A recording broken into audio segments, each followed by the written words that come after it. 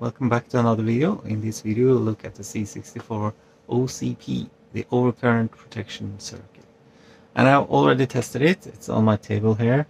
And the problem is, we are going to look at the problem, and the problem is actually something to do that I didn't think about when I designed the circuit. So however, I want to thank the sponsor PCBWay for sending me these boards.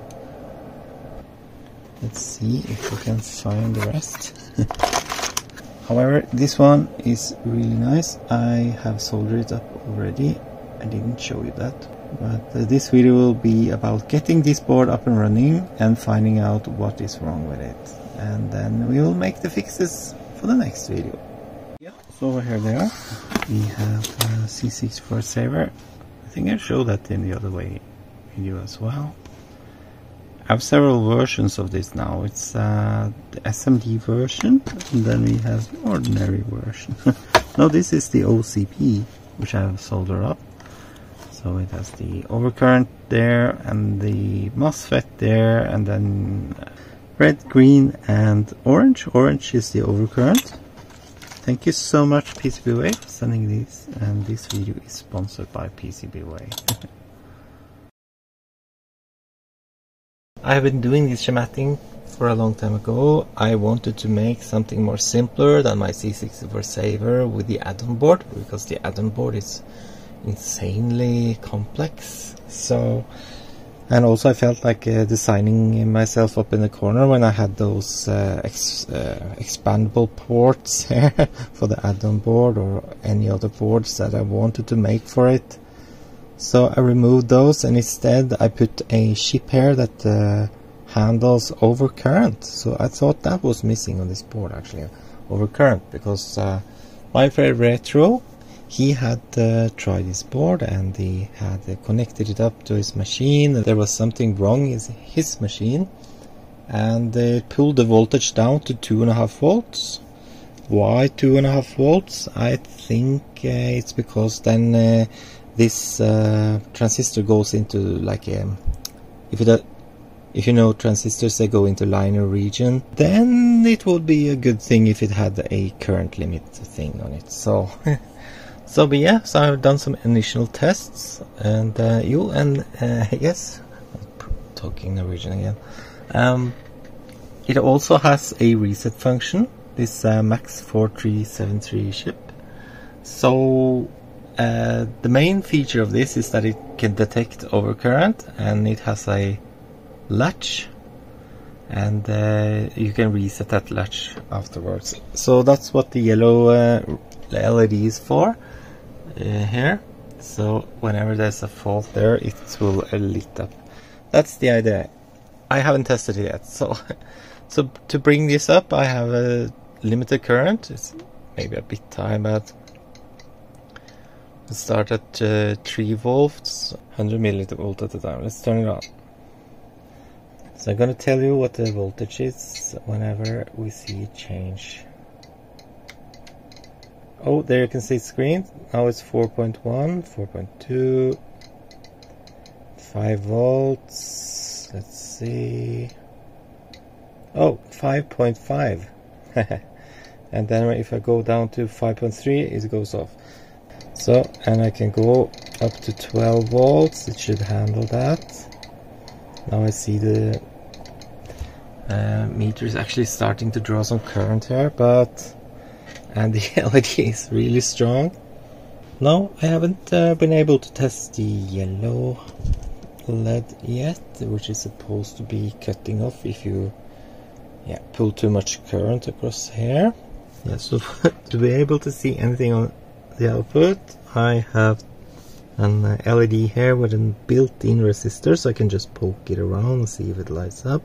See 5 volt and ground here, it should light up, but it doesn't, so something is wrong. You have to just figure it out. And however, the indication with these two LEDs is a good sign that the detection circuit is working properly. So there's something wrong with the getting the power out to the LED there. So you don't simply add overcurrent protection, it's guarded by Yes, I've been testing a little bit and trying to figure out the fault, why the output doesn't turn on when we remove the solder ball here and use the overcurrent protection circuit. So when there's no overcurrent and the latch is off, that means you press reset or you just turn it on and there's no overcurrent. And then this C out, which means comparator out, it's low. It's an open collector output. That means it's now clamping it to ground, and this ground I was thinking I could use here. So in that case I would wanted to just stack this transistor on top there again. Now the voltage is not 0 volt here, it's more like 0.6, and also it depends on how much current you pull, and it's just 2 milliamperes. So I can't really do so much about that, so it was not such a great idea. And I thought maybe, oh, the voltage here was so high, but it's not that high. The problem is that this voltage over the base to emitter is too low. That means that this transistor is in the liner region, is almost turning off, so there's a big voltage difference here. So what we could do then is to reduce the voltage drop over this voltage divider.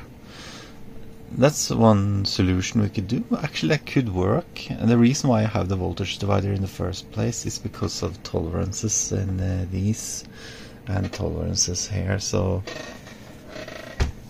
there's just so much you can do. So then the next option would be to move this point up here, or this line up here, and then have the solder ball.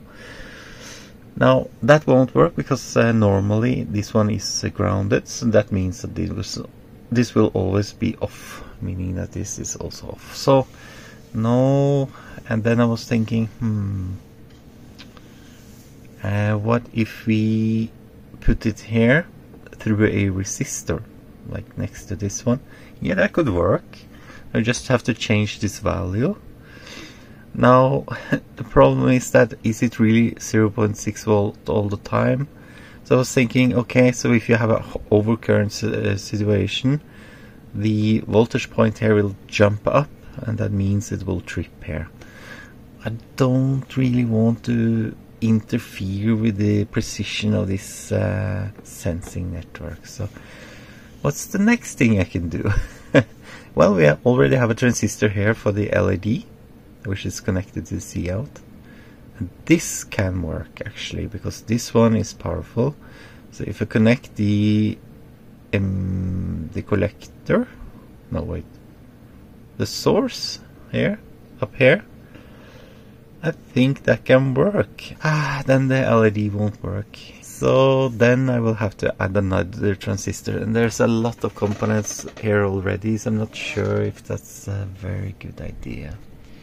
I can ditch the yellow LED. I can add another transistor and keep the yellow LED.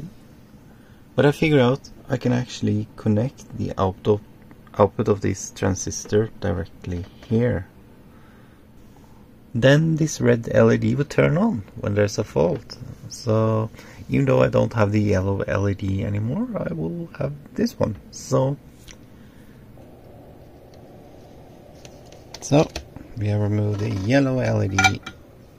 Check the schematic, and this is the LED. So I will connect here, and the schematic says here, but I see there goes a line up here. Okay, there you go. It's a bit flaky, but hopefully it's not shorting anything else, and I don't think it is. So there we have a very large loop. I need to go to sleep anyway. I forgot I need to solder this one and then make a cut here or somewhere. Because this won't operate if I solder this output to ground here. That won't work. So no, I get to sleep. It's too late. Oh, but it tickled my mind, so I actually got to do it anyway. Okay, in the morning. Yep, I've been looking at datasheets and it's not looking good.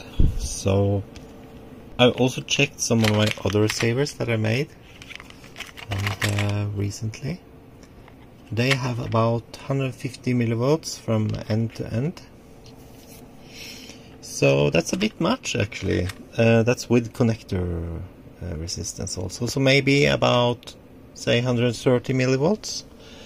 And same for this one. We saw at 1.2. That was at 0.8 amps by the way. But here it's at 1.2 amps when I tested it here.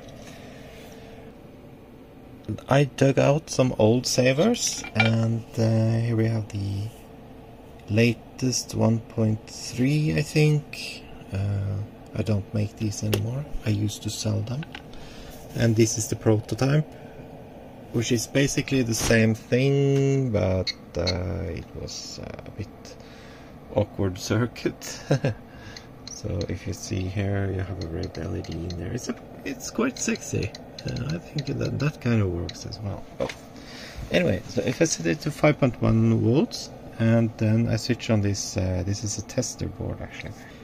If you apply voltage here, you can drive this one, which is voltage regulators, and this microcontroller will step the voltage up and down to find the threshold.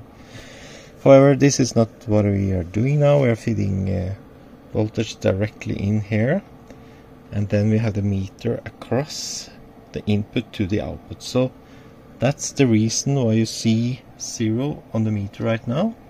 Even though it's on, it's green and everything, but when we start to pull current, look, draws 0.9, it's 82.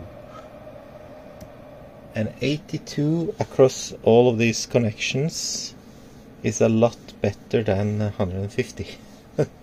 So yeah, so definitely need to look for another solution there. So let's try this one as well. Okay, so there you go. I turn off the light to show you this better because it's just a faint glow. So it's green, so if you adjust the power here, I know a lot of people were sad when I stopped making these, and sorry, like this, it turns red, and it turns very brightly red as well. You can go up to 12 volt and it shines red. Then you go back and turns green. So that's nice.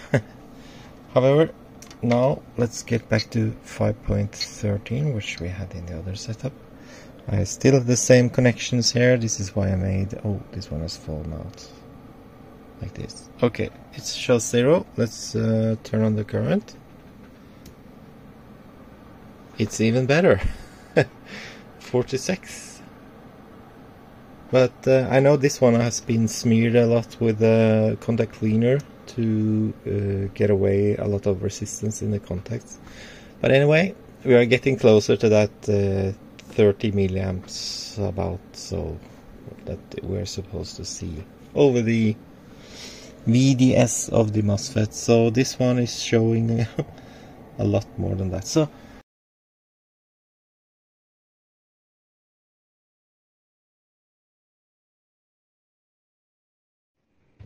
I brought out my old V0 microscope, so I'm looking at what I've cut. And what I've cut is in the wrong place. It's not supposed to be there. It's supposed to be here, between Q2 and Q1. Right, so I stripped back some copper here, so we'll just make a bridge there. And then we'll try to cut in between here. Turn up the light on the microscope, and I've added a little bit of solder there, so let's put one of these off-cut wires.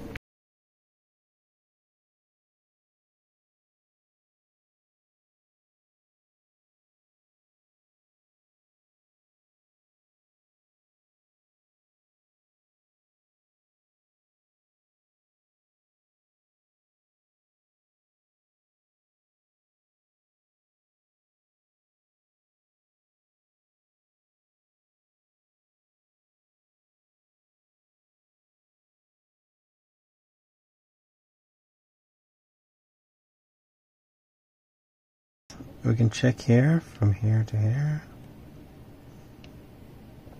Yeah, no connection, but there should be connection from here to up here. It is, so that's good. That means that this bridge is working, and this cut is also working. Alright, cutting that wire was not the correct thing to do, so I had to do a botch there. But now it's alive again, and now over voltage is working. So let's try over current. So is it working? So I haven't seen this one, the LED go on yet. So what we need to do is pull enough current such that this trip point here will be tripped. So because when you pull current here, you will get a voltage out here which I can read with a microcontroller, but it also is read back to the comparators. But what I can do then is take the comparator up to 5 volt, and we should see it latch on. So let's see if we can do that. So I'm just going to demonstrate. So bring that comparator input up to 5 volt, and there you go, orange. I thought it was going to be yellow, but orange it is. And to turn it off, we push the button like this. That's it. So the idea here is that when you get an overcurrent, it's supposed to hold it off, but for some reason I haven't made it trip yet. So what can we do? Well, we can change these values here, and we change those. We set the overcurrent limit. So I think it's set a bit high for the moment. I will come back when I have changed that, because it's a bit back and from to do that. So basically how this works is that you have a current going through here, which is amplified into voltage here, so you can read it. However, we are just using it into a comparator, which trips when you get over that band gap there, and then it goes up.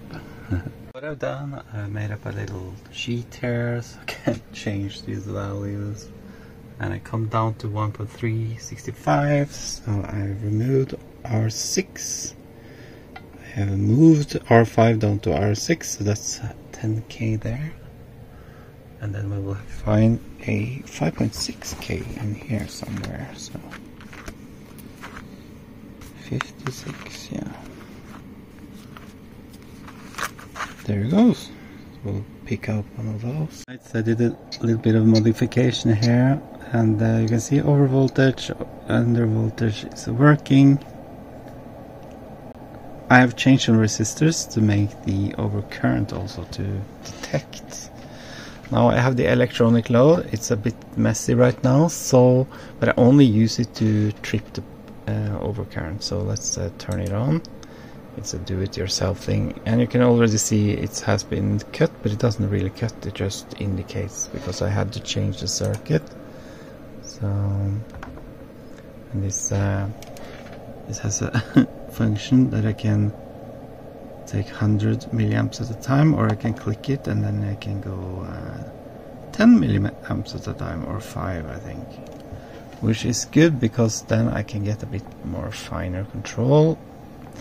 So just watch this here, because the values here are not correct, because something is wrong with this. Reset, start. Okay, so I think it's 1.2, so let's just bring it up to 1. There you go. There you go. So now we are at 1 amperes, and then let's go a little bit further.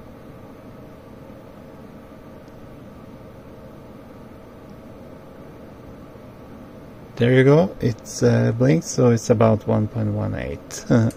So that's cool. So that is working. However, it's not cutting the power yet, so because I had to change the circuit here, and now you can also reset that condition. So so the chip has a latch, so you can reset that.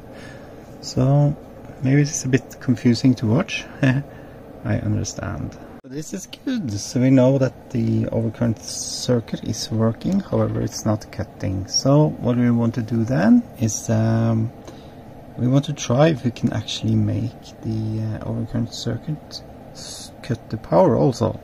So I will sacrifice the orange LED and connect a wire from that over to the gate of that transistor. Yes, what I'm talking about is this LED. I will sacrifice that, meaning I will take it away and I will drag a wire all the way back to this gate, such that when we have a fault, this one is supposed to turn on, this LED. However, it's not doing that anymore. It will just drag and gate down. Hopefully there's a very little leakage for this, so it won't affect this operation. So that's what I'm going to try. And when I try that, I know enough how to change my circuit for the next revision, which currently is at just 0.1. Yeah. Let's see if the overvoltage is still working. And it seems to be working fine. Okay, so will the overcurrent work? Well, we have to see. Okay, we're dragging power here. That's working.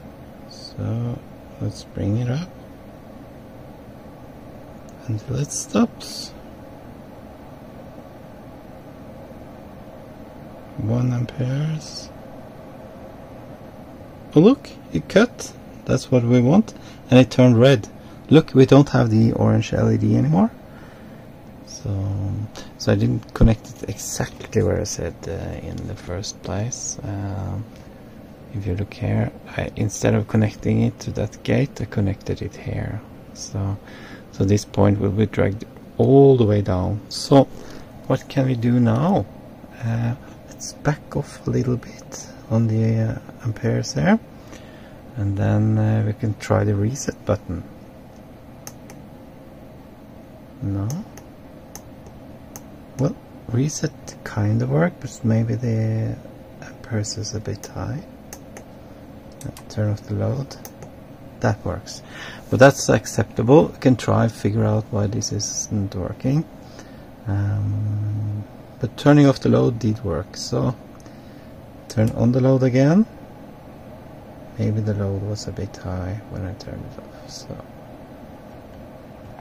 yeah, let's get it over. Yep, there it's over. Turn off the load, reset. Yeah, look how fast it cuts also. So I turn on the load. Bang. Oh, that's really quick. So let's back off a little bit. Yeah, it seems to be working. So we will set the overcurrent to well over the limits that we think the Commodore will drag, because otherwise it could trigger when it's not supposed to trigger, right? And we have to watch out for that inrush current when the computer starts. So if you see here, you can see we have some capacitors on the reset, and this acts like a power on reset function. Yeah, so it will keep it reset at the start. So we'll just time that such that we can avoid any problems when you turn it on. However, it could be that when you turn on the Commodore 64, we will get an overcurrent situation when you charge up all the capacitor in the C64. That is something that I think actually will happen, which is something right now is a bit depressing. Is there something I can do about that? I'm sure maybe we can slow this circuit down a little bit. Maybe we can change this one such that it doesn't be affected so much about huge pulses. Yeah, so it has to take a bit of time, maybe 20 milliseconds of overcurrent before it actually cuts. Yeah, we could do that. That would actually work. So I have to calculate something here. As you can see, it's just to be defined. So that's it for this video. So I just want to thank you for watching. So yeah, bye-bye. Yeah, well, oh, by the way, in the next video I will have redesigned this circuit and we'll try it again. And we'll also test it in a real machine.